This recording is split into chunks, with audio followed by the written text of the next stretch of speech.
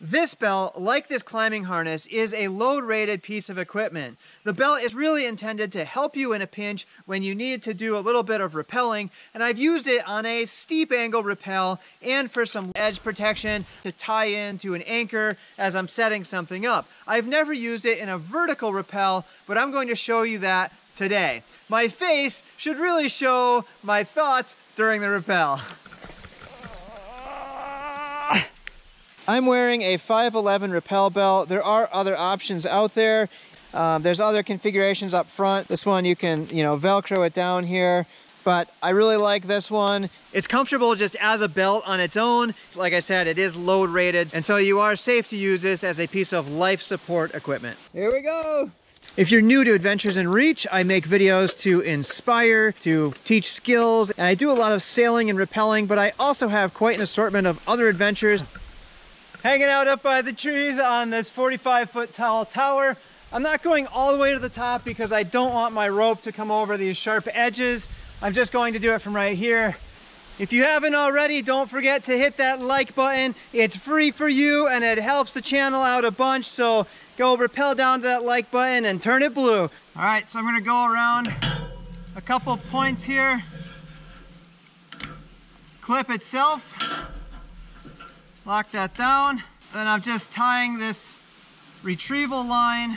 If you subscribe and turn on the notifications, I will be doing a video very shortly about different ways that you can retrieve your rappel line. So you might want to do it just for that. Just like with any other harness, you can use any device to rappel with, such as a gree-gree, ATC, or just using a Munter hitch.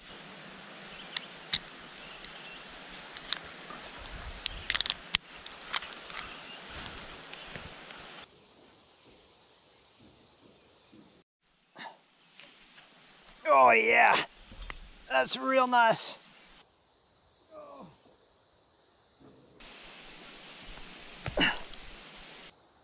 Oh. I've never wanted to end a rappel sooner. Oh, that was brutal.